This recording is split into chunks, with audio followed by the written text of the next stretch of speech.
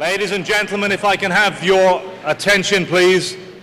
Welcome to the afternoon session of the Symposium on Democracy. I'm going to introduce in one moment Derek Daly, a student at Westminster, the founder of the Westminster Poverty Initiative, who will introduce our speaker. Before I do so, a couple of small housekeeping announcements or improvements. With the question and answer session after the speaker has spoken, there are two microphones to facilitate your questions. The one to my left, to your right, is a fixed mic. If you are on this side of the auditorium, please make your way down to it to ask your question. If you are on the other side of the auditorium, the microphone will be roaming around and will come to you. Without further ado, let me introduce Derek Daly, the founder of the Westminster Poverty Initiative, who will introduce our speaker.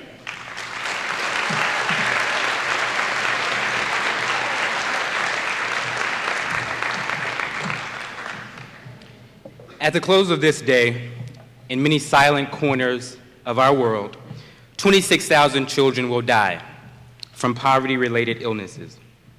And currently, at least 80% of all humanity lives on less than $10 a day. Now, while many of us hear these figures, our lives are not moved by them. And when we are not moved, we don't act. Thankfully, Art Simon was. As a result of the calamity that is plaguing people everywhere, Art Simon was motivated 35 years ago to answer his call to service. In 1974, in a Manhattan parish, he founded and launched what U.S. Senator Olympia Snowe describes as the nation's foremost leader on anti-hunger policy advocacy. Bread for the World currently has over 61,000 members and has led the cause for the successful passage of such legislation as the 2008 Farm Bill, which provided states and local communities with millions of dollars in resources to curb the tide of poverty and hunger. The Washington Post recently reported that Bread for the World leverages $1.2 billion annually for anti-poverty prevention. Art Simon is originally from Eugene, Oregon, and he attended seminary at Concordia in St. Louis. He has served several congregations, including the low-income communities in New York's Lower East Side in Manhattan. In his new books, he spends quite some time reflecting on those experiences and the experiences he shared with his brother, Paul Simon, former United States Senator from Illinois. Those experiences, along with his time in Eugene, Denver, Colorado, St. Louis, and New York, have shaped his worldview, and they ultimately led him to create Bread for the World. Art Simon has continuously challenged people everywhere to become active participants in the fight to end hunger and poverty in our lifetime. As a result of his courage and his long-standing commitment to anti-hunger advocacy, I myself have taken up the cause, along with several Westminster students. Since the summer of 2008, I have been actively involved in Bread for the World in my hometown of Little Rock, here in Missouri, and in Washington, D.C. This past summer, a delegation of Westminster students traveled to D.C. to take part in the 2009 Bread for the World gathering, the 35th anniversary celebration, and the 2009 Lobby Day on Capitol Hill. We have since started the Westminster Poverty Initiative, an effort to mobilize students, faculty, staff, and community members to become actively involved in eliminating the world's greatest injustice against humanity. At the close of this talk, the Poverty Initiative will be leading a breakout session, and I would encourage everyone who is moved to service and moved to action to join us in the Coulter Science Center Lecture Hall. Art Simon's work and vision has impacted people across the world, and that is reflected in a much detailed book, his newest book, The Rising of Bread for the World, An Outcry of Citizens Against Hunger. This book tells the story of bread's beginning and history and how ordinary people make extraordinary differences against hunger and poverty. Immediately following this talk, Art Simon will be available in the Champ Atrium to greet those interested and sign books. Lastly, I wanted to mention that Art Simon is a recipient of the Presidential Hunger Award for Lifetime Achievement, and he has received numerous honorary degrees. Art Simon has led a life of service, and today he is here to challenge us all to do the same. Please join me in giving Art Simon a big Blue Jay welcome.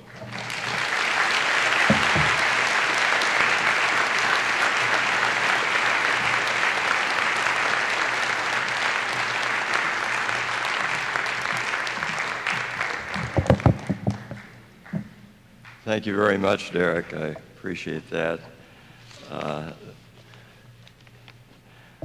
Dr. Forsyth and Dr. Havers, Dr. Perry, distinguished guests, and I include my wife Shirley in that, and most of all, students, thank you for being here.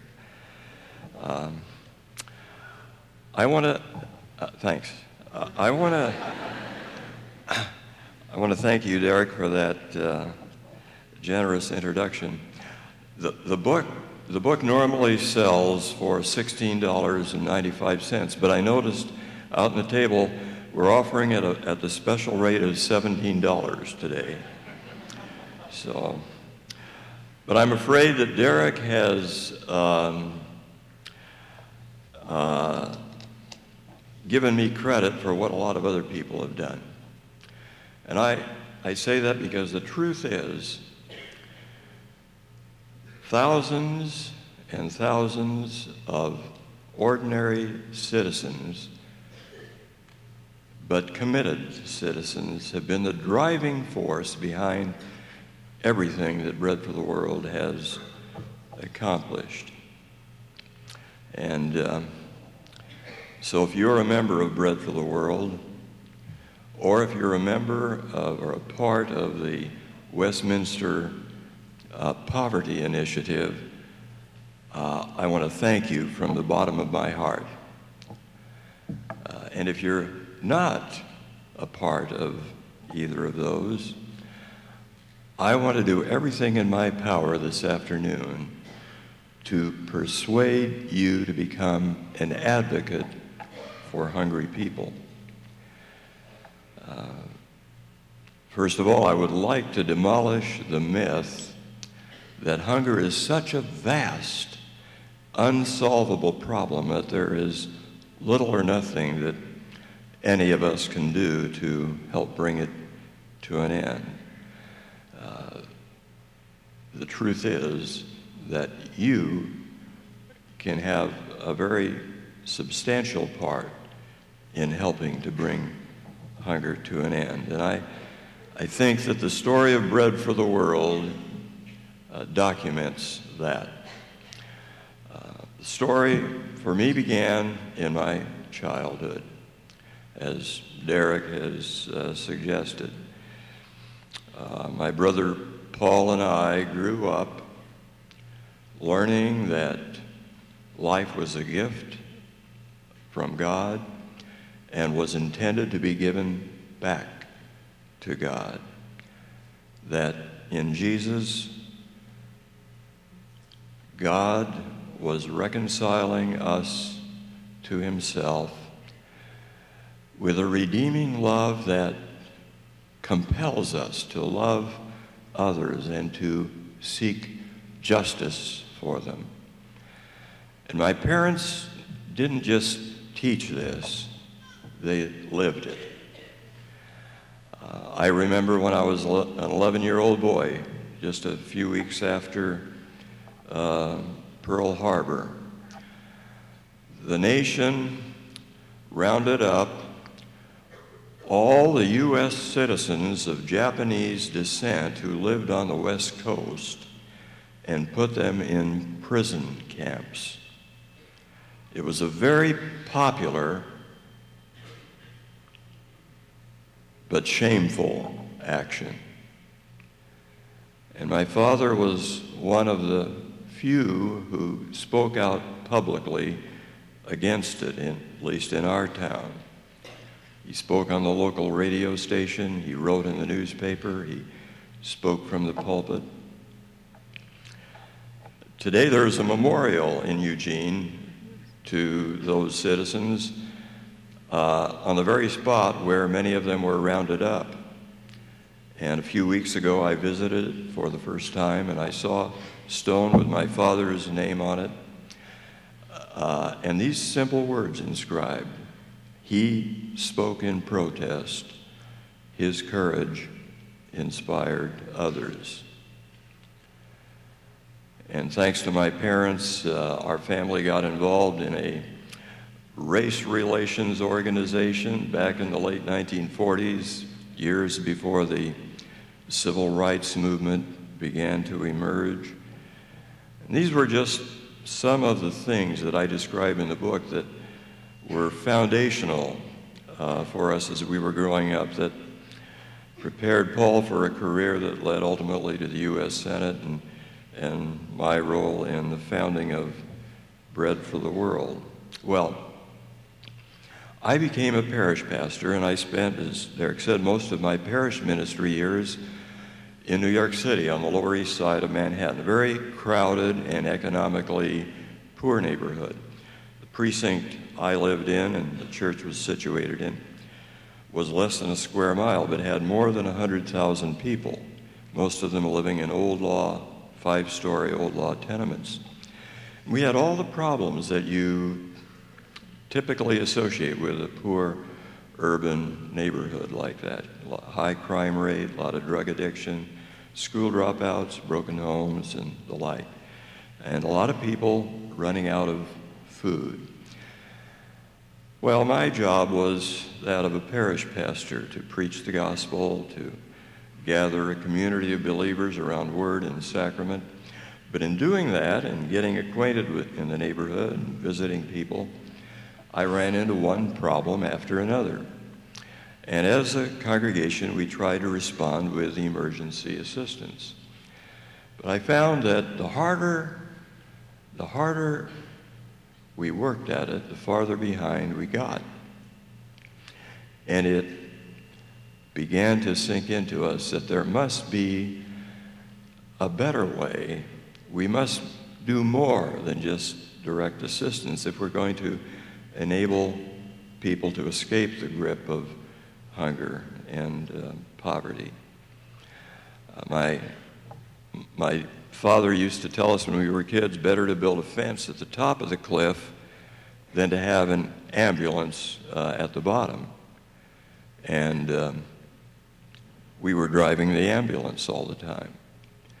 Bread for the World emerged as a way of building that fence. I invited a group of 7 Catholics and 7 Protestants to come together. Churches everywhere were engaged in direct assistance, much as ours was, in different ways.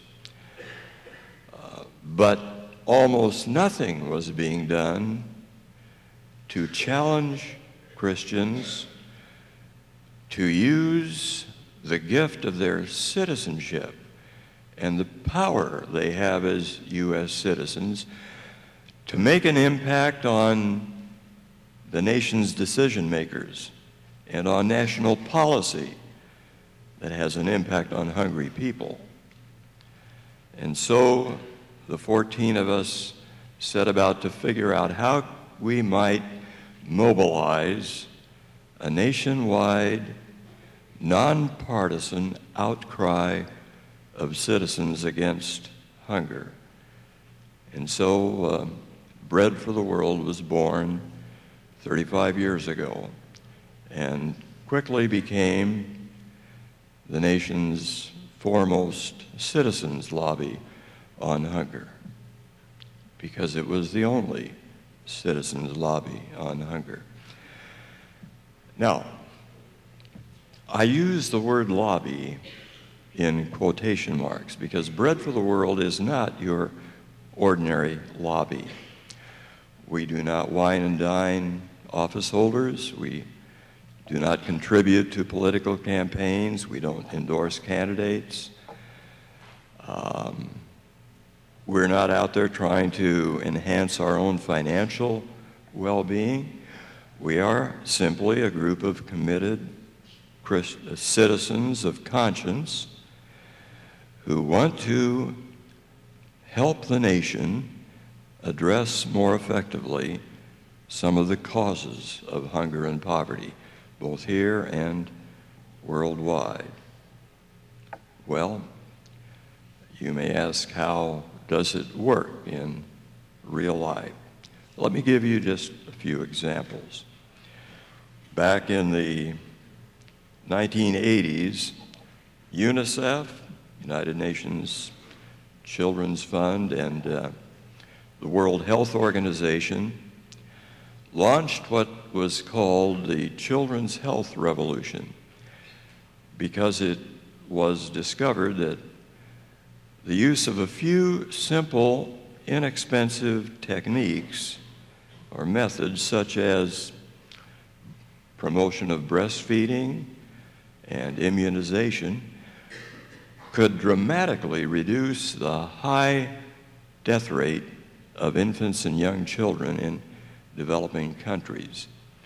At the time, UNICEF estimated that 40,000 young kids below the age of 5 died each day from malnutrition and diseases often related to malnutrition.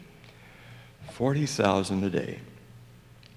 That's the numerical equivalent of 100 jumbo jets, each loaded with 400 little kids, crashing to the earth, leaving no survivors. One every 14 minutes.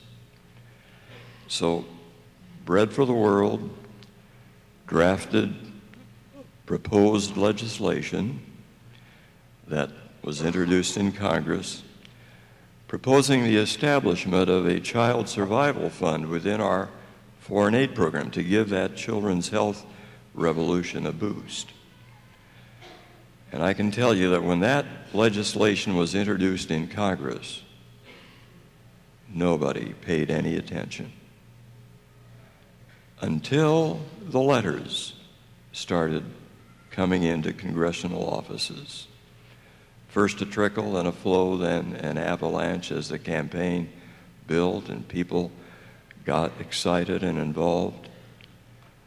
And Congress did establish a child survival fund in our foreign aid program, and that fund, that part of our foreign assistance, has grown over the years. The last I saw was a figure of $1.7 billion for child survival and children's health, a slightly broader category than just child survival.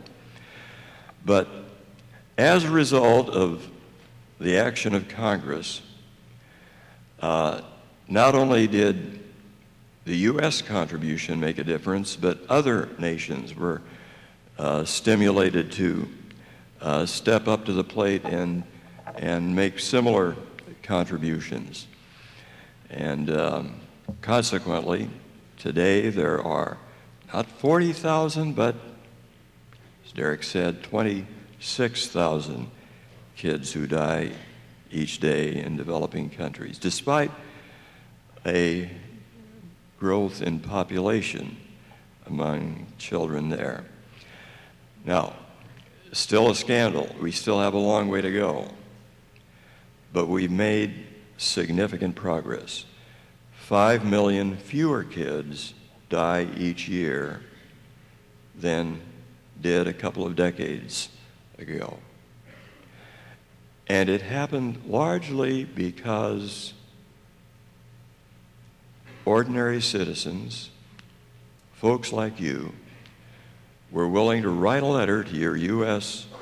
congressman, U.S. representative, and your U.S. senators, urging them to support child survival. Jim Grant, the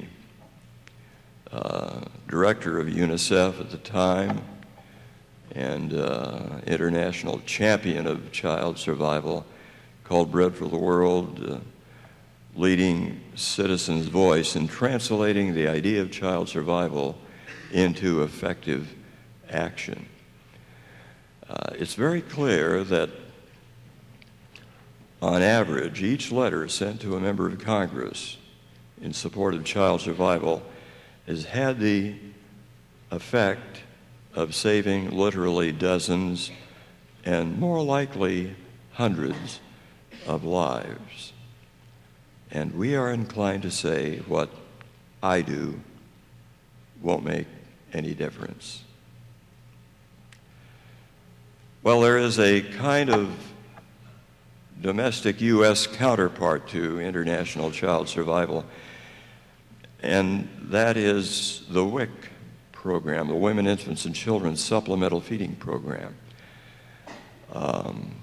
Bread for the World and others have been pushing this over the years to improve it, to expand it, and I'm happy to say that today 9 million infants and toddlers and pregnant and lactating mothers, all in need, are getting a lifeline from the WIC program. And again, it happened largely because folks like you were willing to send that message to your leaders on Capitol Hill.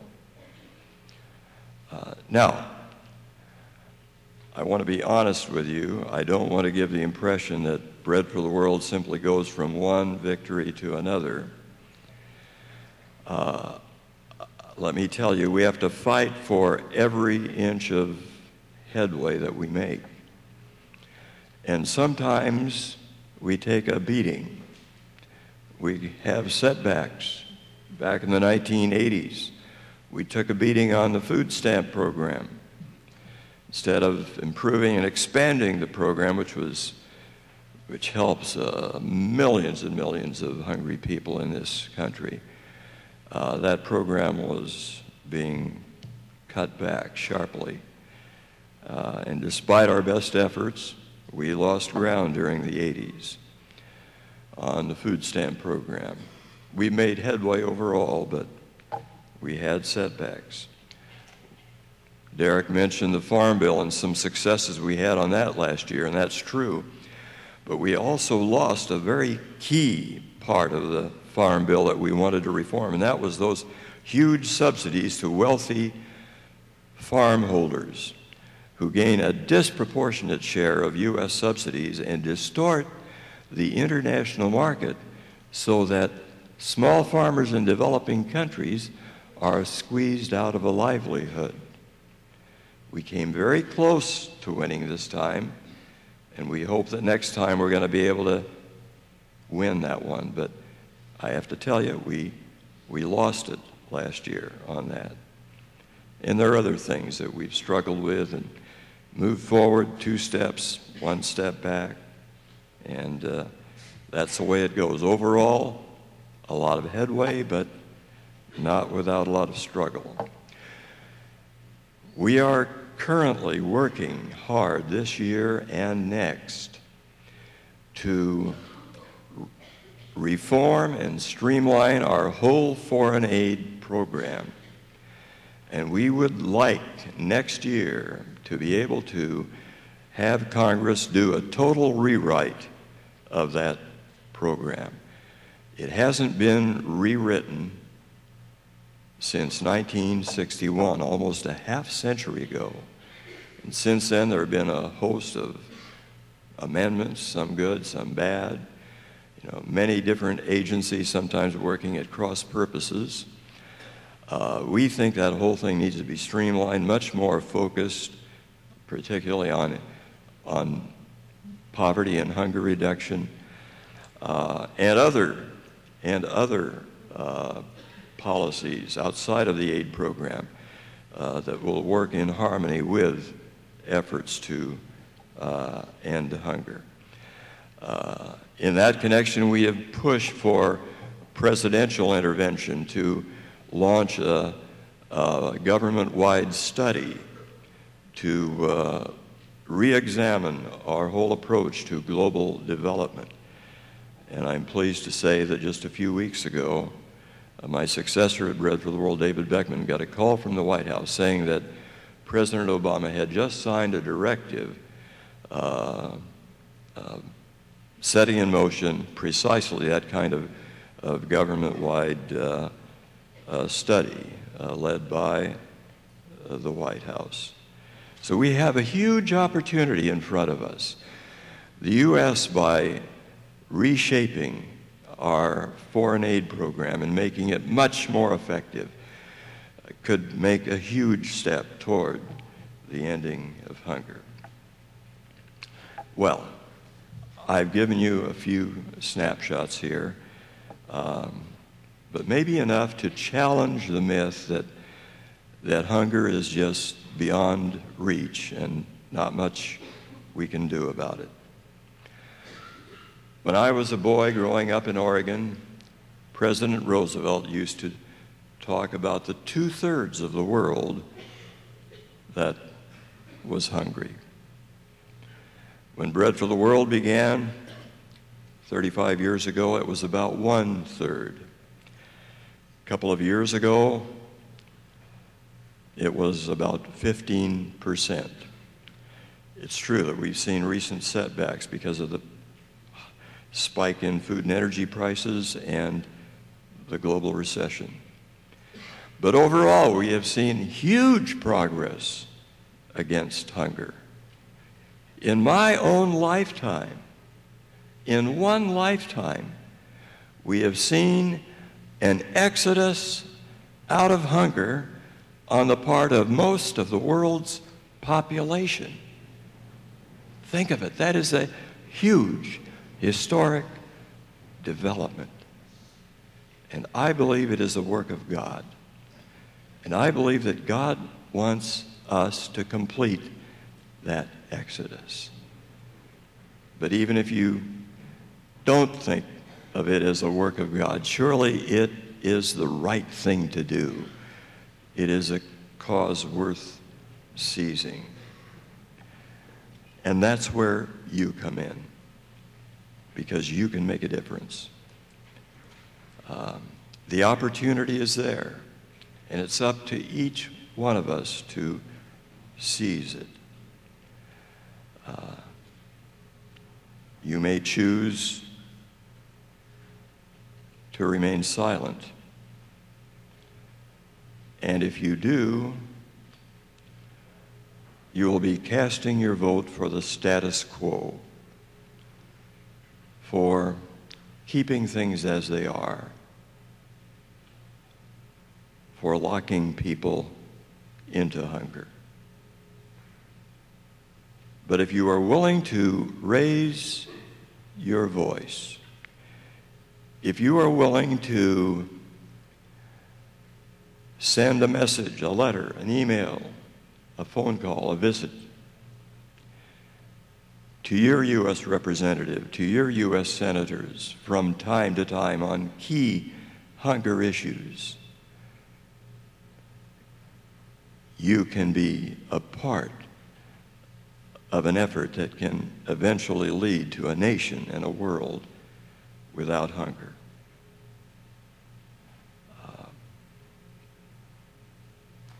The choice is yours. Now, you may disagree with what I've said and walk away. I would regret that, but respect it.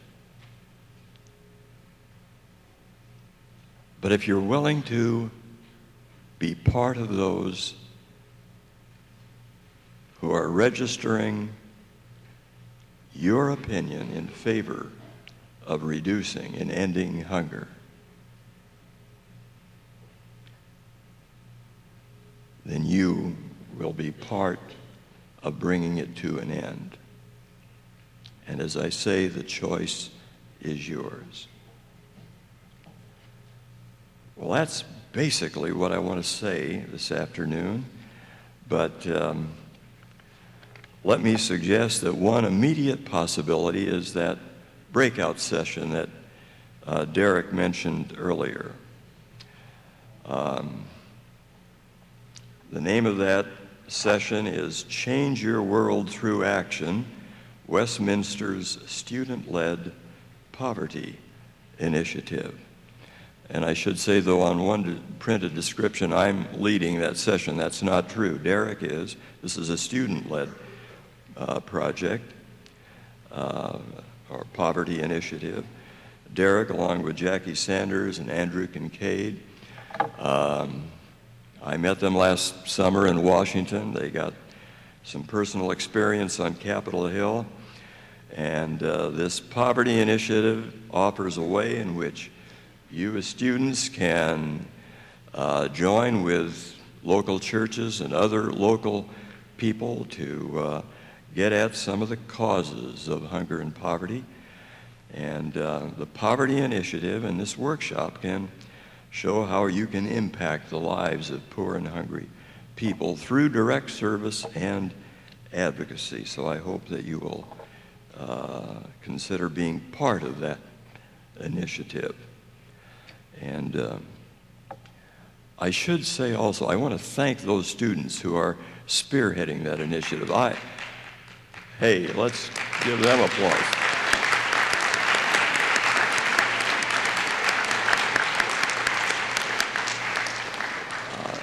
And I also want to mention, I can't see you very well from up here, but two of our Bread for the World staff, our regional organizer, Levita Davis, and the regional field organizer, Zach Schmidt, are here. And they've been working with Derek and the other students, and they'll be around, I'll be around the rest of the day, and we'll be happy around the edges to talk to you. And of course, Derek and Jackie and Andrew are students here, and they'll be here all the time. So I think with that, let's throw it open to, I'd be happy to respond to any questions you might have, and we'll go from there.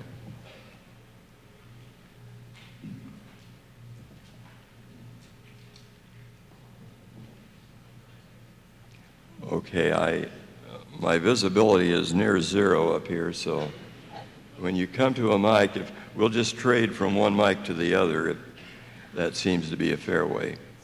Okay, please.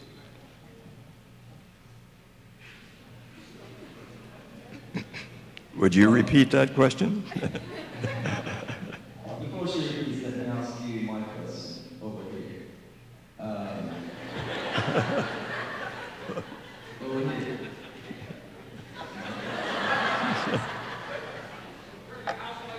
There we are. Hey. I told you my visibility was poor. Oh, great. First of all, before I proceed to my question, I would like to congratulate you for contributing to the program. Ah, thank you. You're nice.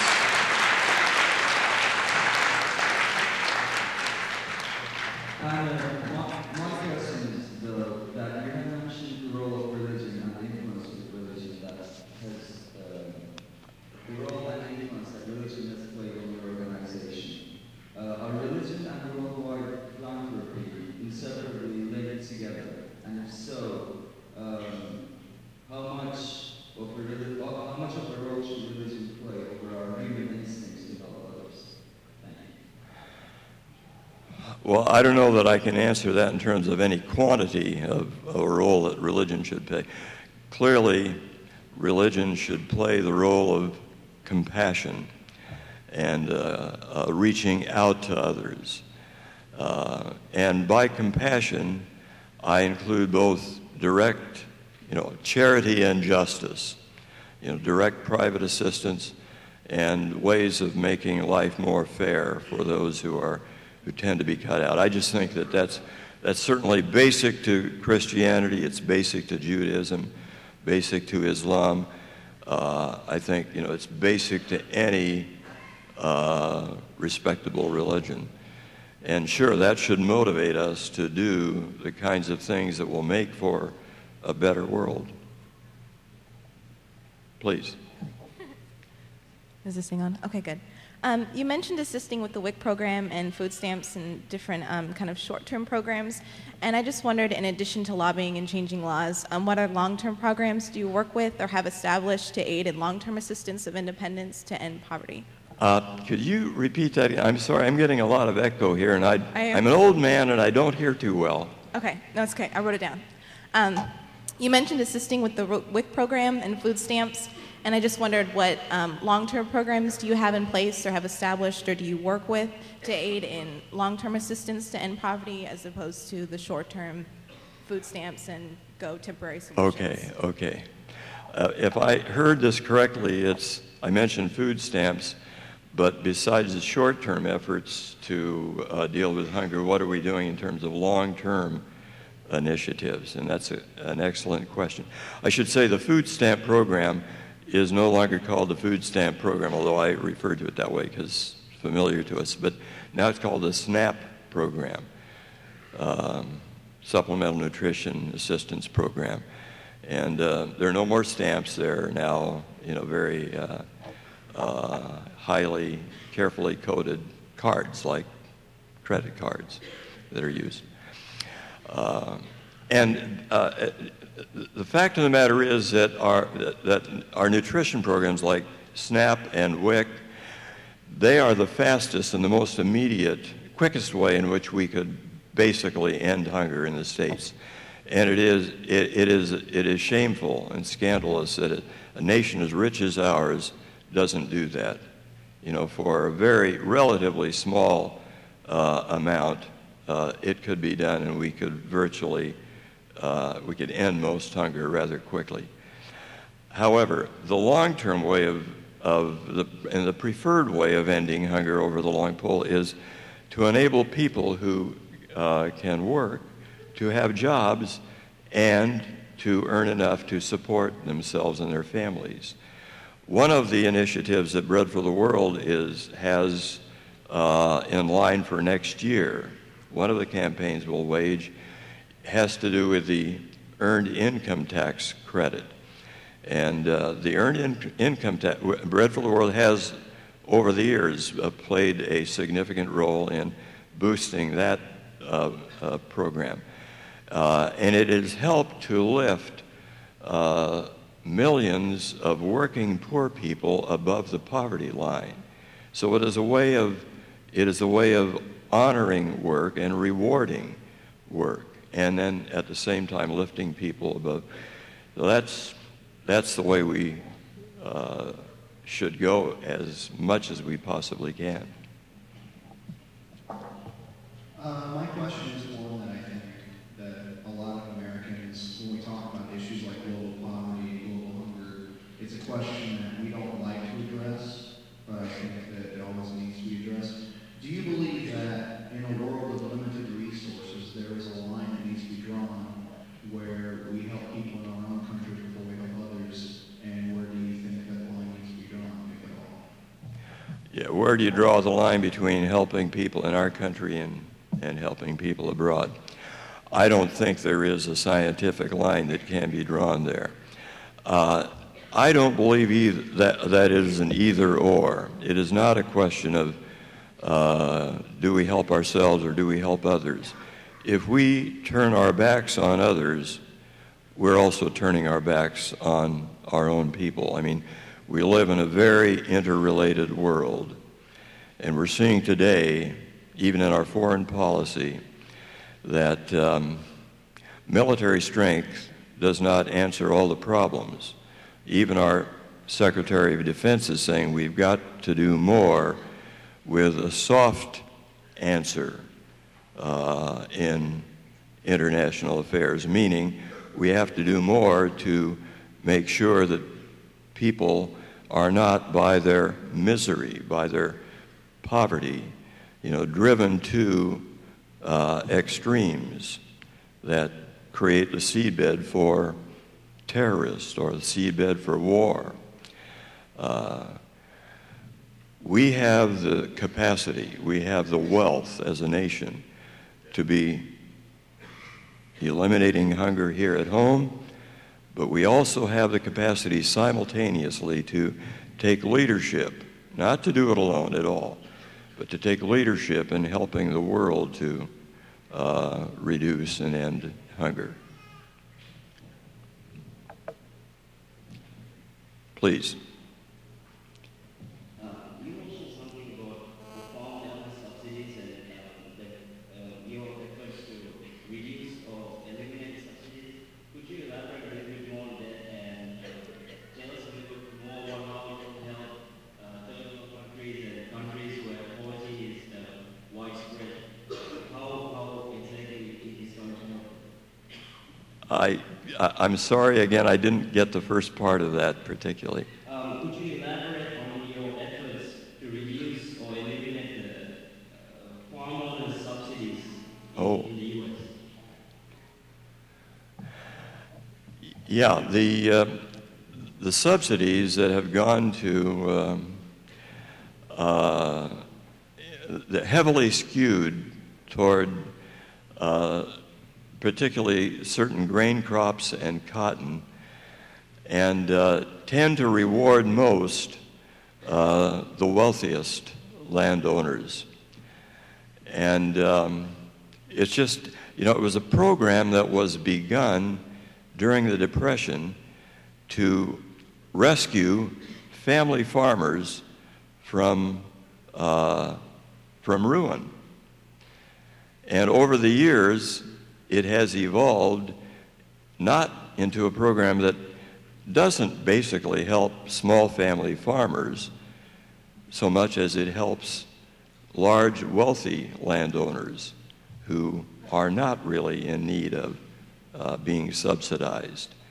Often it is called, you know, welfare for the rich, and I think that's a legitimate description. Unfortunately, it has the effect of stimulating farmers to produce more and have the ability to sell it at a market price that is lower than it otherwise would be, and that undercuts the market for small family farmers in countries such as Latin America and Africa and Asia. And therefore it becomes a cause of hunger rather than, as the original intent was, to prevent hunger and poverty,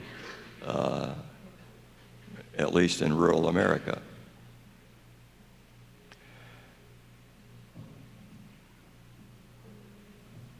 Okay, no more questions? I think I've answered them. Oh.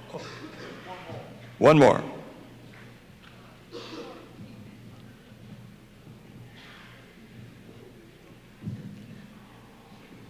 Don't you think, well, do you think that there's a point where we, like you were saying earlier, need to draw a line and feed more people in our own country so that our country as a whole can give more back to the world? Because right now it seems like our unemployment rates and our hunger rates in our own country keep rising, and we continue giving to other countries, which isn't a bad thing, but do you believe that there is a point where we need to clean up our own country before we go clean up others? I regret to say I couldn't catch all of that. And again, I plead old age. You may hear better down there than I do up here, but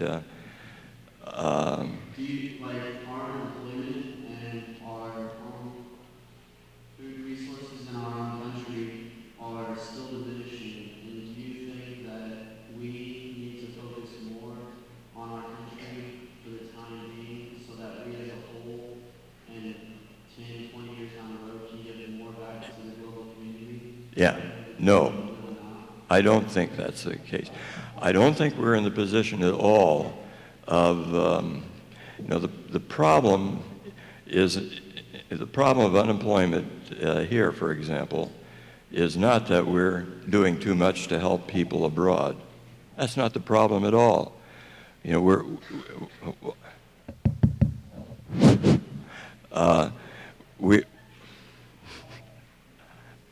I think that means, oh, I think that means my time is up. Okay. Thank you.